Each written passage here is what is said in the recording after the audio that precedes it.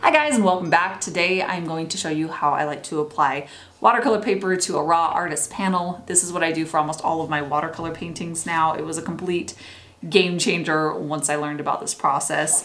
So basically we're taking this paper and applying it to an artist panel like this. It has a lot of benefits. The first biggest one for me is that it keeps the paper super flat. So while I paint, there is absolutely no buckling. I don't have to do any pre-stretching or anything like that. And then in the end, I have a very solid, tangible painting. So before we start this process, you want to make sure that you have your sketch ready to be transferred to your watercolor paper. However you prefer to do that, I like to use my light box. And since I can't do that after the wood block is glued down to the paper, I have to do that first.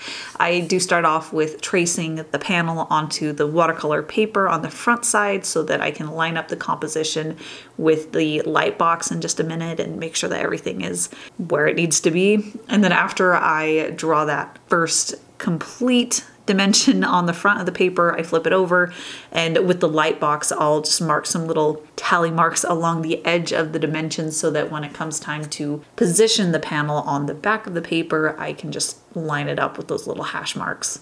Okay, so we can go ahead and dive into the tools that you need to do this. So first off, obviously we have the watercolor paper that we've talked about, and we have the sketch already transferred and ready to go. And then we have our wood panel. This is just raw, so that means it isn't treated or coated in anything at all. It's just the wood. And then we have matte medium. That's basically our glue for this process. It can be used for a lot of different artistic uses, so this is actually really handy to have around, but it's a great solid archival glue. And then brushes, you definitely want to use one that is okay with potentially being ruined or damaged. It's a very harsh process. And then we have some just protective papers that I use to put on my work surface to keep the excess glue from getting on it. And a utility knife. This will be used to cut the excess watercolor paper from around the panel to make it nice and flush with the wood that we're gluing it to. And then I like to use just an extra larger panel to put on top of this sandwich that we're going to create to even out the weight. And then finally, I have this tub that's full of stuff, so it's kind of heavy, and I use that to just squish everything together. You'll want a weight to put on top of this as it dries. I just lay down a couple of my protective papers. These are just sketches that I have held on to for a while so that I can reuse them. You do want to lay down your raw panel face up and then the watercolor paper transfer side down. And I forgot to do it at this beginning stage, but make sure that if there is like a keyhole on the back of your panel for how it's going to hang up or a certain orientation that it needs, make sure that it matches up with your sketch as well. If I had flipped this right over onto that paper right now, she would have been upside down on that panel. So pay attention to that.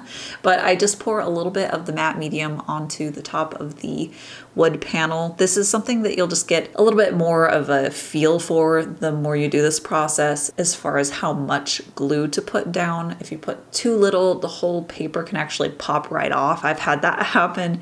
If you put too much in areas, it can seep through a little bit on the watercolor paper and create some unpleasant effects. I've only had that happen a very small amount of times though. So I just make sure that I get as smooth and consistent of a layer of glue as I can over the panel. And then I take a little bit of that excess glue that I scraped off and I go back and dab it along the edge of the panel. This allows it to get just a tighter, more solid adherence on the edge. That's where it's going to take the most wear and tear, and the area that as the water applies to the watercolor paper, it's going to want to peel up the most. So you want that to be really, really secure. Now I take my raw panel and I flip it over, and it's time to put the glue side to the back of the watercolor paper.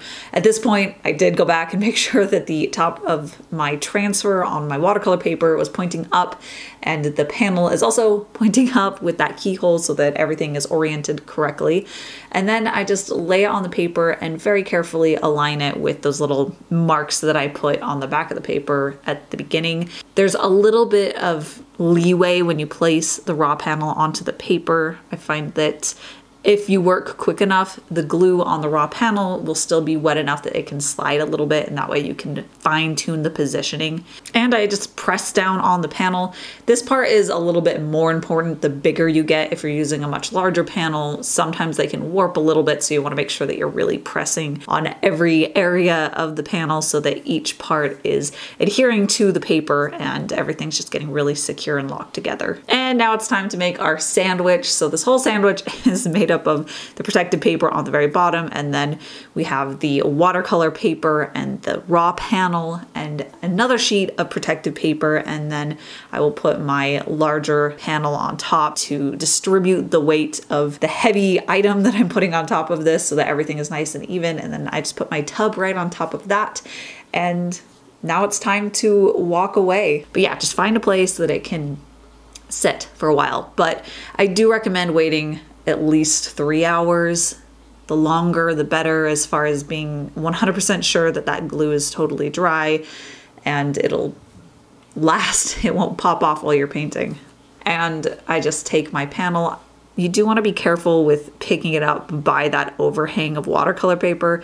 I have done that before, and if I'm using a really thick, large panel, sometimes it'll just break apart, pop off from the watercolor paper by lifting it there. So be careful with that. You don't want to undo your work, but I take that and I lay out my cutting mat and I lay my panel watercolor paper side down, and then I just use the panel itself as the cutting edge that I can run my knife along. You do want to be careful with this process. If you're using a sharp enough knife, which I recommend, it can also cut into the wood itself. So you just want to be thoughtful and careful about this so that you're not cutting into the panel, but you're also cutting away really precisely the watercolor paper. It's not as finicky and difficult as it sounds. It's just something that I find the more focused I am while I'm doing it, the better the outcome. And now we have our panel that's ready to be painted. I love painting on these because it is honestly so perfect for me. I don't have any issues with the watercolors absorbing into the paper. I find that it behaves just the same way as if I were to tape down my paper if it was not glued down to a panel. So this works really well, and it is permanently affixed to that raw panel. So this whole thing is the painting. It is the work of art, which I love. I love having this really solid, tangible piece to work on. Hopefully this was informative and helpful. I love painting on these panels like this. It's just the perfect surface for my watercolors and my gouache for me. I do have a link down in the description that'll take you to my art shop if you'd like to get some prints or originals, some enamel pins. I have lots of art goodies over there.